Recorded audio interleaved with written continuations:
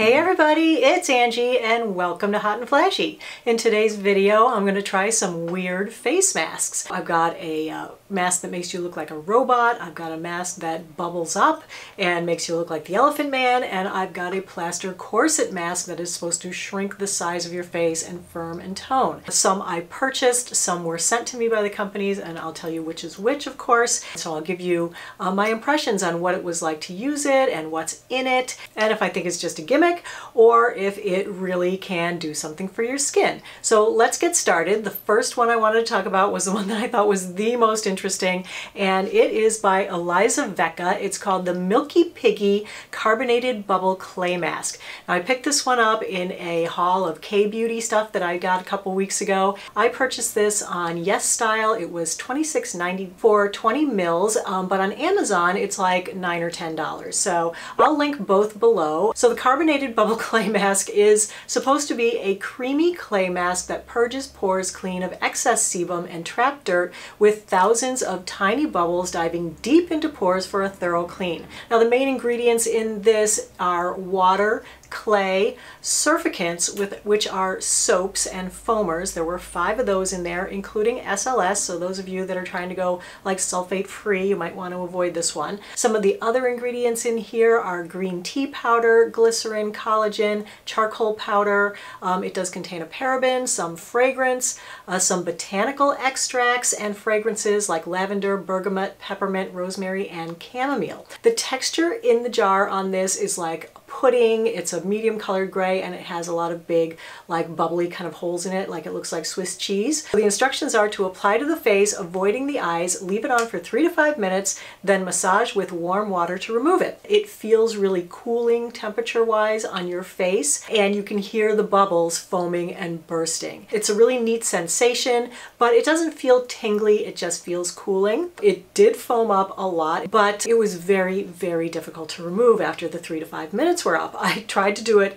here in front of my camera with a bowl of warm water, and oh my gosh, I was making such a mess all over the place that I went to the kitchen sink and washed it off that way. It was very tenacious. It was very difficult to get it off my skin. It took about 10 minutes of rinsing with warm water and rubbing with the washcloth, but I did finally get it off. After that, when my skin was dry, it definitely felt super tight, super clean, but also a little bit drying around my lower face where I tend to be a little bit dry anyway. Surprising though, it was not irritating. My skin wasn't red or blotchy or upset looking. My pores definitely did look a little bit minimized, and my skin felt really like silky smooth to the touch and very firm and very tight. And if you like a really squeaky clean feel, then this could be the mask for you, because man, does it clean your skin. It's definitely fun. It's definitely a cute gimmick. I think for oily or acne prone people who really want to clean out their pores, it could be great. For older people, people with dry skin, or people without kind of pore issues, it may just have too many detergents in it to use on a regular basis.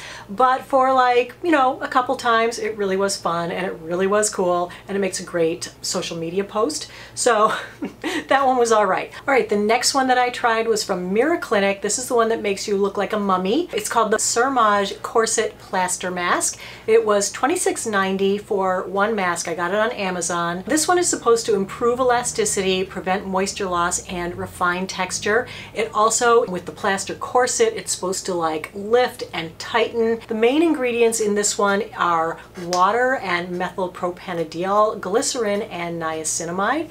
Other ingredients are myrrh extract, shea butter, jojoba and coconut oil, panthenol, vitamin E, vitamin C, and lactic acid. So I love it that it has niacinamide, glycerin, and a lot of the things that I use in my everyday skincare. The instructions are to apply the ampoule dressing, that's the sheet mask, top section first. This sheet mask comes in 2 pieces, so the fit should be really good, but it's a very heavy kind of stiff fabric, and it was also kind of a rather large mask, so it was like had a lot of extra around the hairlines. And then the bottom section, you pull the tabs up along the facial contour. Didn't feel like I got a great fit out of it. Then you place the plaster corset mask over the sheet mask.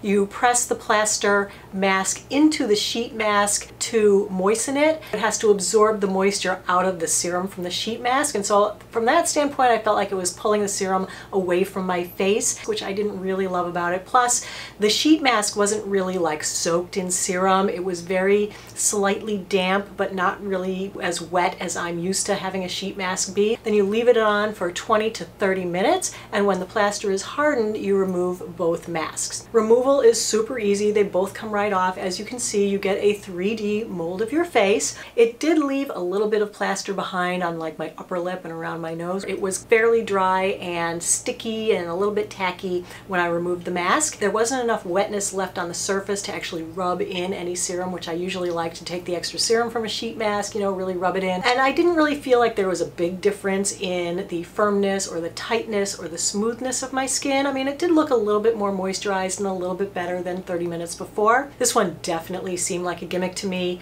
and just not really worth the time or the effort. So the next mask is a pore reducing mask. This is the Skin Food Egg White Pore Mask. It retails for $23.90 for 125 grams on YesStyle. I also saw it on Amazon for $14, not sure if that was a smaller size container, and then I saw it on Ulta for like $10. This is supposed to be a nourishing mask that minimizes pore size and tightens skin with its active ingredient of albumin-rich egg whites that visibly diminish the appearance of large pores and refine skin texture.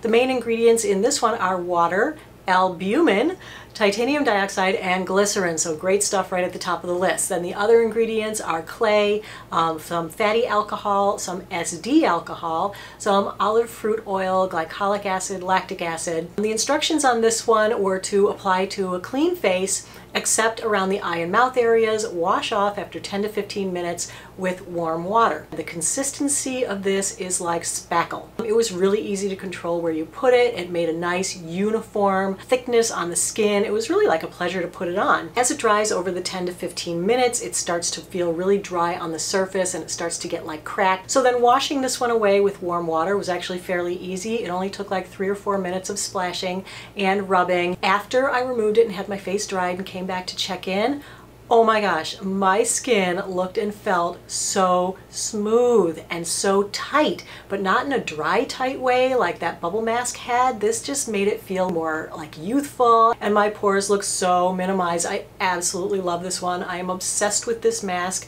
I'm definitely going to use it every time that I do a Foundation Friday and I'm testing makeup and I need to go out in that bright sunlight, that maybe I could actually minimize some of the texture going on here and not scare you guys with the bright sunshine shot. So the Skin Food Egg White Pore Mask is a real winner. So those were the 3 that I bought in my K-Beauty haul. Then the next 3 were sent to me by the companies, but they're still kind of freaky weird masks, so I thought I would include them here. The first one is the Estee Lauder Advanced Night Repair Power Foil Mask. It retails for $80 for 4 masks. I'm not sure if you can buy them individually, but it comes out to like $20 a mask. This is a sheet mask that comes with a foil backing or a foil front. The main ingredients in this are water and PEG 75 lanolin. The other ingredients are algae extract, mangosteen extract, magnolia bark extract, milk thistle, purple coneflower extract, lactobacillus ferment, squalane, caffeine, vitamin E, hyaluronic acid, so all kinds of good stuff packed into this mask. It's basically their advanced night repair serum in a mask form. So the instructions are to apply it to clean skin once a week at night. So you unfold and apply the top half first, and then you put on the bottom half. You leave it on for 10 minutes, you remove it, and then you massage the remaining serum into your skin. This one was like the opposite of the Max Clinic, where this one was drenched with serum. Even the foil side was really wet, and so I like scraped all the serum off the foil and was rubbing it down my neck and on my chest and on my hands, and that's really what I love in a sheet mask, is for it to be really wet and I can really, you know, like slather myself up in the serum. It definitely has like a woodsy smell. It smells like, you know, mulch or wood shop, which is actually kind of nice. It's better for me than the standard Estee Lauder smell, which I'm not a big fan of. The mask had really good adherence, and I especially felt like with the foil it helped it to really have a close fit to my face, and that the foil helped the serum to not evaporate, because I feel like when I use other masks and it's just the mask that the you know, it kind of evaporates while you're having it on, and then they're dry by the time you pull it off. This one stayed like soaking wet for the entire time that I had it on. I was sitting upright while I was wearing it, and it stayed on my face really well. It didn't feel like it was sliding off. I didn't feel like I had to adjust it every 3 seconds. It really stayed in contact, good contact with my skin. Removal, of course, is easy. You just peel it off, but you're left with so much serum on your face that I definitely felt like the foil kept it from evaporating. It definitely kept the serum in contact with your skin so that it could absorb. And there was so much on there that it took like another 3 or 4 minutes just to rub it all in. After rub-in, it does give a little bit of a tacky feeling. It could be a little wasteful, but I do like it that it was wet and that you really had to rub it in. And then if you just go to bed, then that's your moisturizer for the night. I was actually pretty pleased with this one. I'm not a huge fan of like Estee Lauder skincare. I don't really use that much of it, mainly because of the perfume in it. But I like the ingredients in this one. I did feel like it was moisturizing, and I love the foil. I actually folded up the foil and put it back in the pouch to use with other sheet masks. Like, it peels right away from the mask, and I feel like if I put on another sheet mask, I might just stick that foil on top. So anyway, the next 2 masks I have to show you are from Perricone MD. These were both sent to me quite a while ago. All right, so the first one I'm going to talk about is the Chloroplasma mask. This one is $80 for 2 ounces. I have this little trial size. This was $20, I think, on Sephora. This one is supposed to be a transformative treatment mask with the science of phytonutrients. The main ingredients in this are water, glycerin, castor oil, and clay. The other ingredients are silicones, pigments, eucalyptus oil, and there's a chlorophyll copper complex that's way low on the ingredient list. The instructions for this one are to deeply massage a liberal amount onto clean skin until all microcapsules are released and appear evenly deep green. Then after 5 to 10 minutes, rinse off with warm water. Unfortunately, that didn't really happen on my face. I didn't rub it hard enough on my face. Like, I felt like I really had to rub it hard to get those capsules to burst.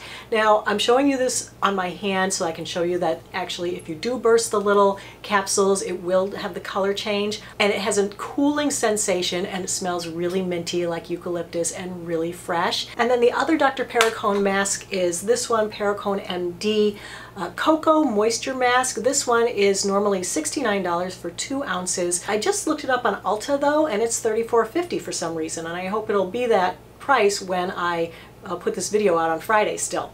This one is supposed to instantly nourish and hydrate, revealing youthful, supple-looking skin, visibly improve skin texture for firmer, more toned appearance, leave skin looking radiant and luminous. I use the chocolate one on the bottom half of my face because this area tends to be a little bit dry, and use the Chloroplasma mask on the top half of my face. So the same application for this one as the other one. I had the same problems where, as you can see, rubbing it on my hand, I do rub hard enough to get the microbeads to burst, changing the color. I didn't get it to work on my face, so wah wah, kind of a fail there. The ingredients in the cocoa mask are water, cetyl alcohol, a coconut glycerin triester, some emollients, some thickeners, a sweetener, some hyaluronic acid, vitamin E, squalane, zinc and copper gluconates. But this one smells like hot cocoa. This one is so chocolatey and delicious, and the combination of the two on my face, oh my gosh, you guys, mint chocolate chip ice cream, anyone? But it does remove easily with warm water. It took, just a couple minutes of splashing to rinse it off, and it left my skin like fairly smooth